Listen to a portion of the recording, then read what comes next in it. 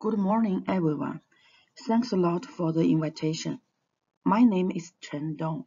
Chen is my first name, meaning daybreak. I work at Fuzhou University in China. I'm very glad to be here to present our work. The paper title is A Survey of DMFBs Security, State of the Art, Attack and Defense. In this paper, we make a survey on DMFBs security in the research community.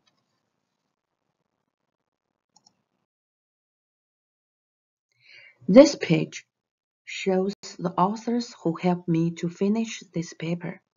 They are beautiful, handsome, smart young guys. We worked hard together for a long time. Thank you all for your efforts. And then, let's see the contents of my presentation. It can be divided into 6 parts. The first section is the introduction of DMFBs. The second section is security of DMFBs. The third section is the attacks DMFB faced. The first is the defense technology. And then we make a comparison of attacks and existing defense methods.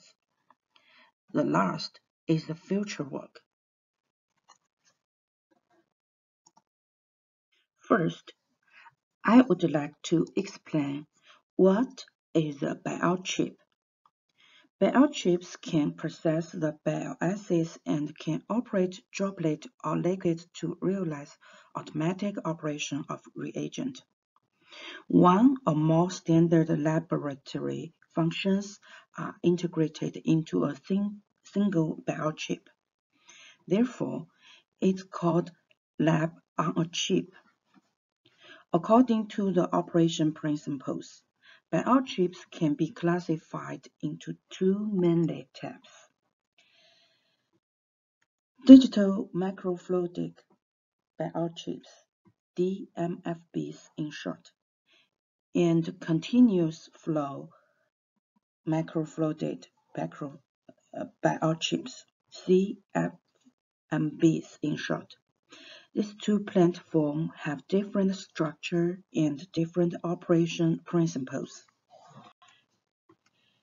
DMFBs perform bioassays by controlling discrete reagent droplets to perform operations such as dispensing, mixing, and splitting, while CMFBs perform by controlling the flow. In this paper, we mainly focus on DMFBs.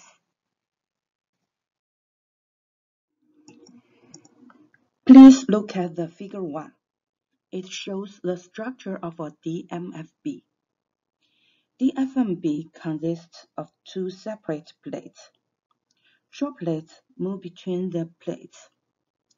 Controlling electrodes are distributed on the top and bottom plate. Based on the electrowetting on dielectric principle, droplet movement can be controlled by controlling whether the electrode is energized or not. According to this principle, even operations such as dispensing, mixing, and splitting can be realized. Generally, there are 2 kinds of design and manufacture flow. Please look at figure 2 and 3.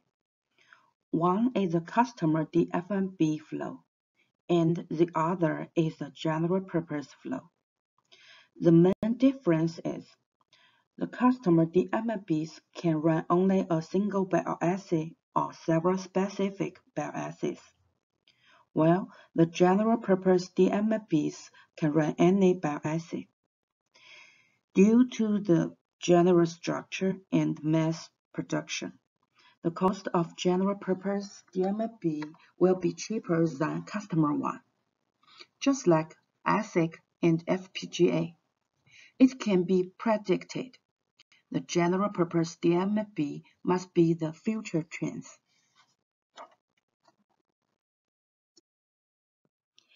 There are some outstanding advantages of DMFBs, such as automatic processing, small scale, low reagent consumption, high analysis speed, flexibility of inspection site, and it can be used into numerous fields. Illumina is a leading DNA sequencing company. It has announced the use of DMFB in their new PREPRA NGS library products. USDA has developed the Baby's Seeker DMFB platform to track newborn babies for disease. We can see DMFB will have a booming market. The market for bioassay platforms is booming, and it's gained attention from academic and industry. As a part of several physical systems, like integrated circuits, DMFB also faced a variety of potential threats. Recent research shows that actors can profit from intellectual property piracy.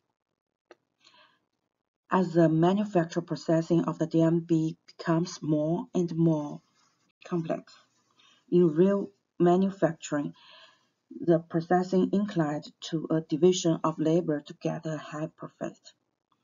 Therefore, so many third parties are involved in the design and manufacture, which has brought great security risks and even enable actors to invade DMFBs from different stages in different ways. In addition, bioassay execution involves software and hardware. This means that the security approaches need to consider both. Obviously, it is very urgent to study the security of DMFB.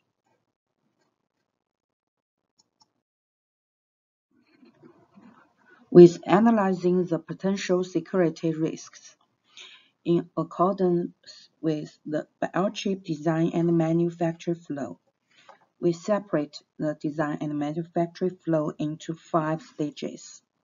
The 5 stages are barcoder stage, CAD to vendor stage, designer stage, foundry and tester stage, and end user stage. By analyzing recent work, the attack modes are summarized in this paper, and the possible stages of the attack are analyzed. This figure shows the statistical results of the attacks. Potential attacks can be classified as DOS, means denial of service, implant of Trojan, design theft, reading forgery, information leakage, modification of function. Modification of function includes altering concentration of sample, modification in physical dimension, and droplet routing. As the diagram shows, there are potential attacks in each stage. With the rapid development of biochips, more and more security issues have been exposed. There are many defense methods corresponding to the security issues, such as IP piracy protection, Trojan detection.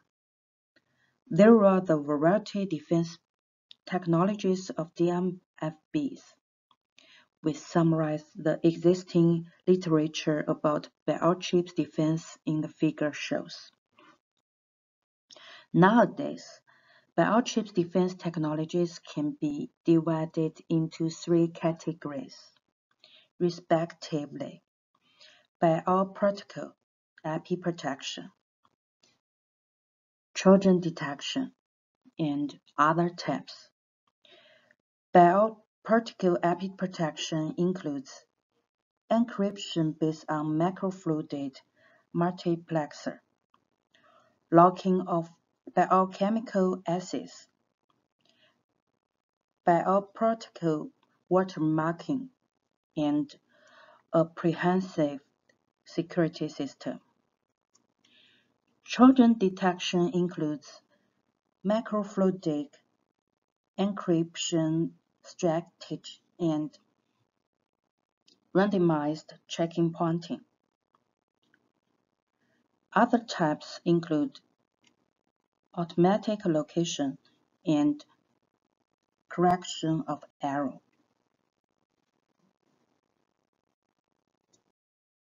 In this table, we make a statistic form of existing work between possible attacks and existing defense methods on DMFBs for a clear comparison, where tick means there's an attack report.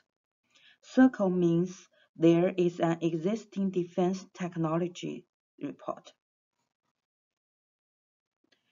At biocoder stage, there may be two kinds of attack. However, only design shift and altering concentration of sample have corresponding defense measures. At CAD2 vendor stage, there are 5 kinds of attack. Only design shifts have existing methods to deal with, while the rest have no corresponding defense measures. At designer stage, 7 kinds of attack can be carried out.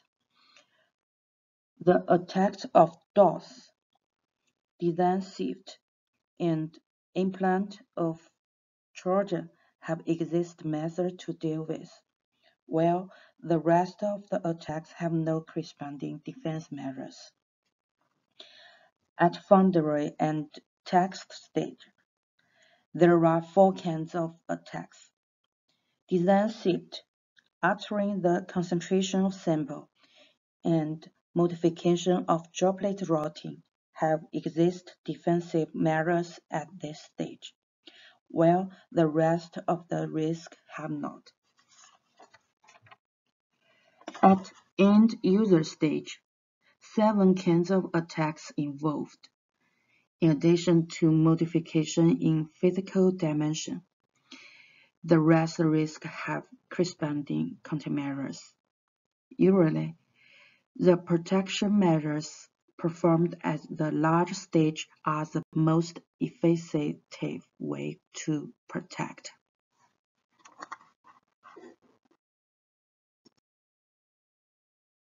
We discuss the future work. In each stage of the design and manufacture flow, some untrusted third parties can be introduced into the stages. Then, potential security risk can exist. From this paper, we summarize the current situation of potential attacks. Firstly, a variety of attacks can pose a threat to DMFBs in both software and hardware. Secondly, almost all stages are vulnerable to the Trojan attack, which is a major attack method. Thirdly, the attack mode in each stage are not identical.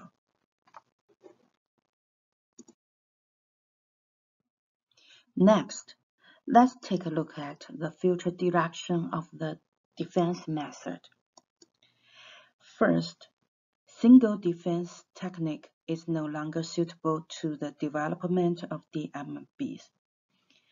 Second, hardware Trojan is a thorny issue that DMFBs faced, and the corresponding direction technologies must to be strengthened. Third, at present, some stages are not threatened by attacks. Some stages have already been attacked, and there is no defense method.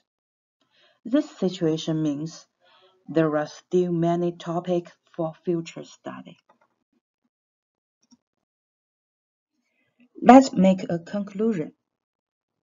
In this paper, we present a review of the security challenges and countermeasures on DMFB, potential attacks during each stage of the design and manufacture flow are concluded. The methods proposed to improve DMFB's security are listed. Last, comparison of the existing work is provided in table. Predictably, more researchers will devote themselves into DMFB's security in the future. We wish this paper provides a basics and well as guidelines for future research. My presentation is stopped here. Thank you all for your listening. These are author's email. Welcome to discuss with us and comment our work. Thank you so much.